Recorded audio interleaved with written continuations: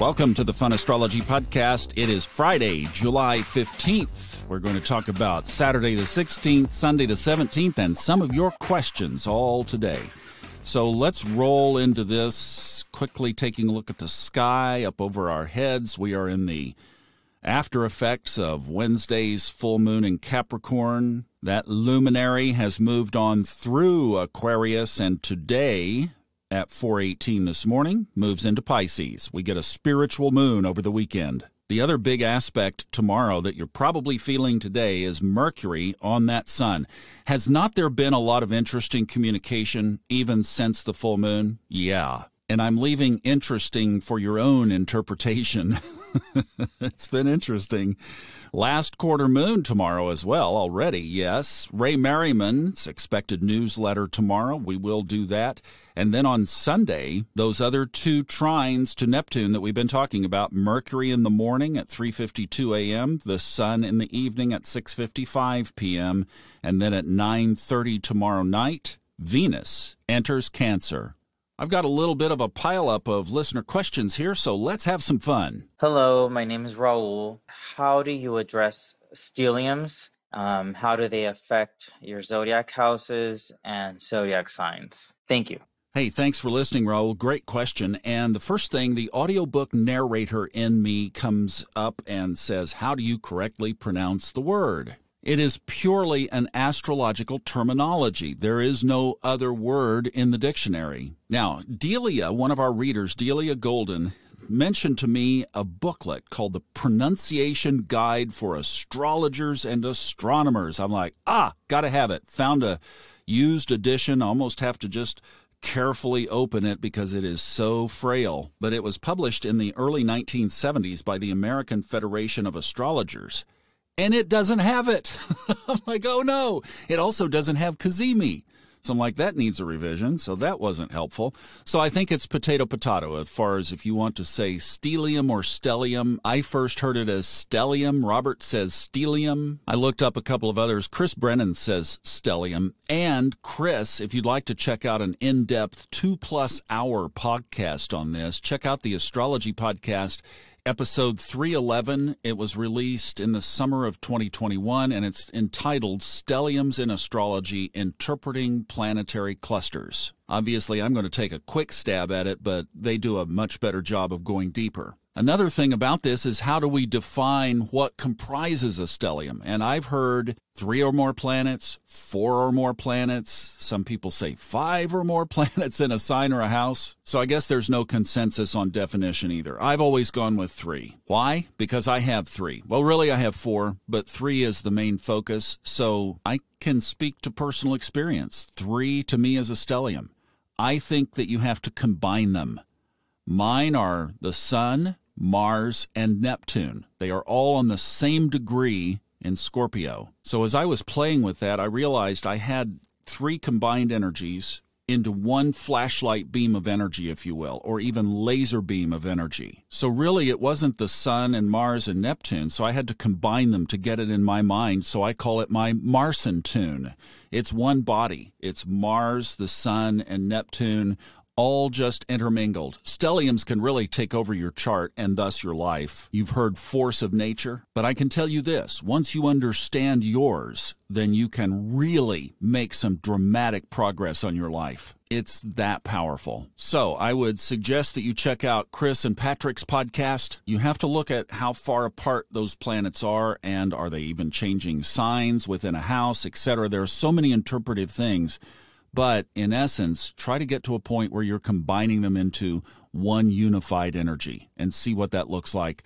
Play it out against your life, and I think you'll find some really interesting stuff. Hi there, Thomas. This is Lisa, and I'm just looking to see if you have any advice as to how exactly one would figure out their astrology chart if they were born, let's say, as per their mother, just a little after midnight. Unfortunately, not all of us have the exact time, so just curious what your advice would be for someone who has only that information to go on. Thanks so much. Lisa, I love this because I really don't think it has sunk in yet how important the whole idea of accurate birth time is.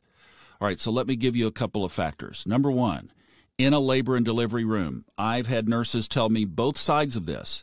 Yes, we really are paying attention to the clock, and no, there's no way, especially in a crisis situation where we're either trying to save the mother's life, the baby's life, an emergency surgery, many other things are going on. So sometimes the hospital record can be to the minute exact, and then sometimes there's a little bit of adjustment. So how wide of a variance do we have to play with? It's exactly 4 minutes. That can make a huge difference, especially in the progressed charts. Lisa, I actually had the same situation. My mom always said around 8:30. Well, as I got more into astrology, that wasn't good enough. So I went to the guy that I recommend everybody to, Joseph at harmoniclife.com. He has developed his own software, and he rectified my time to 8:22. Now, that didn't change anything structurally in my chart. It didn't change any of the house positions, but it did change those progressions. Then, over on Old Soul, New Soul with Robert Glasscock, we talked about it in our 3rd episode, and I have another much longer one coming. In fact, I'll try to release that one right away. That'll be the next release. So it gives you a technique that you can use major life events, particularly those that occurred before the age of 30. However, it does sync up for later in life events as well. But it's a way that you can dial it straight in by adjusting the midheaven to bring those events into direct alignment with the midheaven. In fact, Robert and I have talked about this. It is so important that we are going to do a little video course where you can see the technique in action. As soon as we get the time, we're going to put that out and have it for you soon. Hopefully in the next month to 6 weeks, I'm hoping. So I would recommend Joseph, or I would recommend Robert's technique. Now this one's a little hard to swallow, because until you get that birth time, you have to be very careful reading that chart. Now obviously the big pieces will be in place, but that ascendant could change, and that changes the whole house structure. If you have a moon that's on the edge of a sign change, you could change that, which dramatically changes things. So you really have to be careful. It's just best. I would highly recommend harmoniclife.com. Email Joseph. Get in touch with him. I send him everybody. He did a great job for me. He'll take good care of you, and you can get a chart rectification and then use Robert's technique to dial it in further from there. Robert's technique is good if you're dealing with minutes, or let's say 15 minutes or 30 minutes even. Obviously, the tighter the better, but it's not as good or relevant for a bigger picture analysis. It could be, but it's a little more difficult. Now, here's the thing about the birth time importance. Astrology is based on the beginning, the genesis of a thing. And I know, especially with some of the recent events in the United States, this has come to forefront again. When does that begin? Well, the general accepted astrological interpretation is obviously at the time that you take your first breath. For astrology, that's the accepted birth time. But for example, a company, when would its birth chart be? Well, typically it's the opening of the session of the first day it starts trading on a stock exchange if it's public. If it's private, it could be when you sign the incorporation papers. A marriage has a birth chart. Interesting question. When would that begin? Would it begin during the ceremony, which is just a ceremony, or would it really be when you officiate the documents? And then obviously an event chart would be based on the time that something happens. A traffic accident, for example. Well, if you're fortunate enough to be able to just look at your watch right there, then you can tell exactly the time of that and use that as an event chart. But the whole system is based on a precise moment in time and space when the heavens move around an earthly event to paint a picture of the outcomes and characteristics of that event. So don't minimize it. That's the main point. Hi, Thomas. This is Stephanie, a longtime listener and fan. The song by the Fifth Dimension about the dawning of the age of Aquarius, Let the Sunshine In. I was wondering about those lyrics. What on earth do they actually have anything to do with Aquarius? When the moon is in the 7th house, okay, not Aquarius, and Jupiter aligns with Mars, not Aquarius, then peace will guide the planets and love will steer the stars. Okay, well, that's great. But I don't see how the moon or the Jupiter aligning with Mars, I don't know how that has anything to do with Aquarius. I was wondering if you would like to enlighten us all. All right, thank you. You bet, Stephanie. They did a lot of drugs back in the 60s. That's what I got to say about that one. Great question. I love this. What a great way to wrap up and launch into the weekend. But we weren't in the age of Aquarius yet, and still aren't, I don't think. So that Piscean propensity for drugs is certainly still there. Obviously, the song was written as part of a Broadway musical entitled Hair.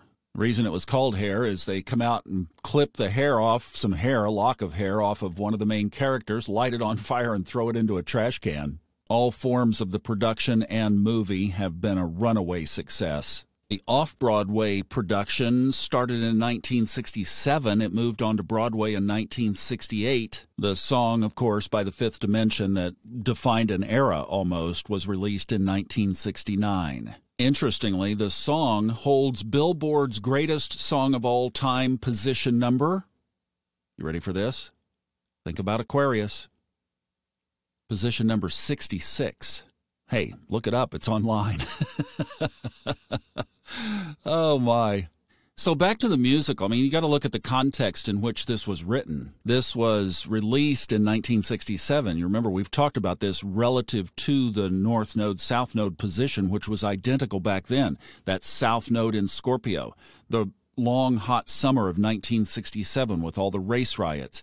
Think of every body bag that was coming back from Vietnam. If you were a male teenager during that era, you had Vietnam to look forward to. The huge desire for peace, the free love, the drugs that were flowing. I mean, the whole musical itself is about drugs. Really, escapism. Now, I'm going to argue that the age of Aquarius, as the song is describing, is not going to be so wonderfully glorious as this basically drug-induced depiction of nirvana might be. People at that time wanted anything but what was almost inevitably unchangeable in their world. Drugs were the escape. They never really are, but it seemed that way.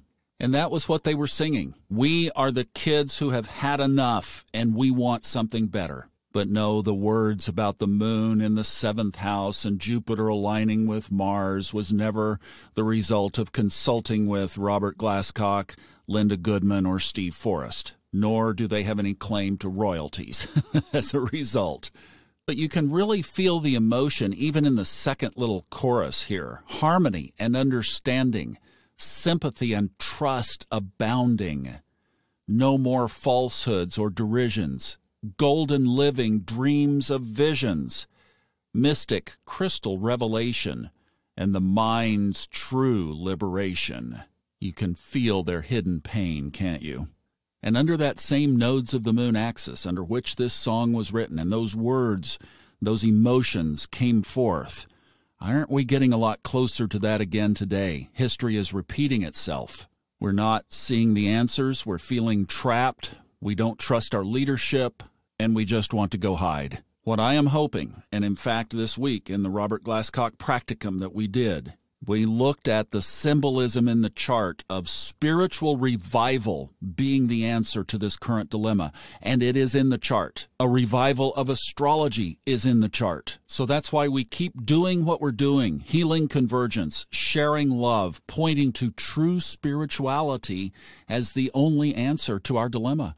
If we find it, it will be nirvana, and it will be pure, and it will be non-drug induced. It will be natural, the natural high that comes from a close connection to our true source. That is what the chart looks like today. The question is, will the culture go down the escapism path, or will it do the work and find the higher ground? Now, we'll wrap up here with, well, when is it coming? And you know what? This is something that I think, sadly, astrologers are in such disagreement that it's almost embarrassing. These macro ages that are talked about, the Pisces that we're in now, Aquarius coming, are all part of the precession of the equinoxes, which we've talked about on here before. It is a very slow 25,800-year wobble of the Earth's axis. If you divide that 25,800 by 12, you get approximately 2,150 years. The question is, when did the age of Pisces begin? And that's where things start to vary widely. all the way from about 850 BC up to 1447 AD. Now, I'm going to give you a bottom line kind of answer, cut to the chase. So the shift from Pisces to Aquarius will begin when the beginning of our tropical zodiac, the spring equinox, the March equinox, moves out of the constellation Pisces and into the constellation Aquarius. But neither astronomers nor astrologers have a definitive answer on when that will be. I also don't think it will be the utopia that was sung about back in the late 1960s, because Aquarius itself represents a struggle between authoritarianism and fierce self-independence. So while that will define an upcoming 2,000-year period of history, we will get a little bit of a look at that over the next 20 years when Pluto moves into Aquarius. But that will not be the age of Aquarius. Stephanie, thank you. You guys are the best listeners, and you ask great questions. 3 really good ones. Appreciate it all, and have a wonderful weekend. I will see you back tomorrow for some financial astrology. The market took a big hit yesterday. We'll talk about it. Have a great day.